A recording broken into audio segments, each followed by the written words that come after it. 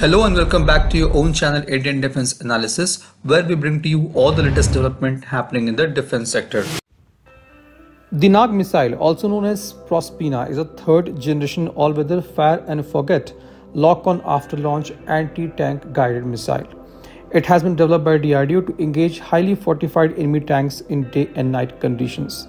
The missile has fire-and-forget top attack capabilities with a passive homing guidance to defeat all modern main battle tanks equipped with composite and reactive armor. The missile has range between 500 meters to 4 kilometers. The missile weighs 43 kg and has a maximum speed of 230 meters per second, armed with 8 kg of tandem-shaped charge warhead. NAG missile comes with active imaging infra-red seeker and millimeter wave active radar homing seeker. NAG is said to have a single shot probability score of 0.9 and 10 years maintenance-free shelf life. The missile comes with various variants. The helicopter-launched NAG is called Helina and is also known as Dhruvastra. Helina is developed for engaging heavily armored tanks in all-weather conditions during day and night with a maximum range between 500 meters to 7 kilometers. The anti-tank guided missile uses IIR seeker that locks onto target before launch. The airframe is made up of composite material with high resistance to enemy countermeasures.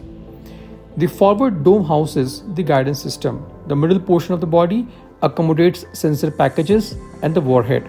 A booster rocket is located towards the rear end. Helina consists of 4 foldable wings and 4 tail fins that stabilize it during the flight. A real-time image processor is also located next to the guidance package, which helps enable automatic target detection and tracking capability. The digital autopilot helps in guidance, stability, and control after launch.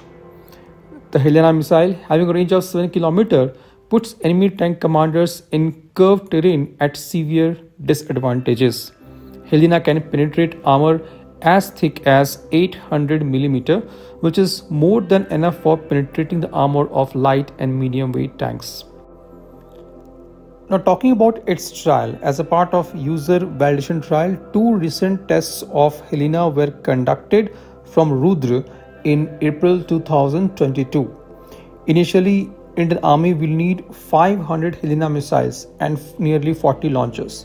Indian Air Force is also working on integrating Helina on light combat helicopter LCH.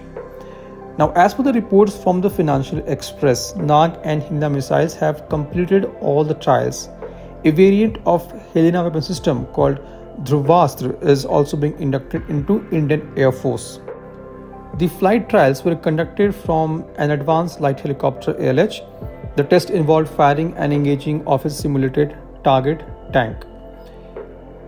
Now, in a meeting held by Defense Acquisition Council on 10th January 2023, under the chairmanship of Raksha Mantri Shri Rajnath Singh, the acceptance of necessity has also been granted for 3 capital acquisition proposals amounting to Rs 4,276 crore. The DAC has also accorded acceptance of necessity for procurement of Helina anti-tank guided missile, its launcher, and associated support equipment, which will be integrated with advanced light helicopter. This was today's update. Please let us know your views on this in comment section. If you like the video, do not forget to like, share and subscribe. With this, I would like to say goodbye and Jai Hind. We'll soon back with more interesting and amazing development happening in the defense sector.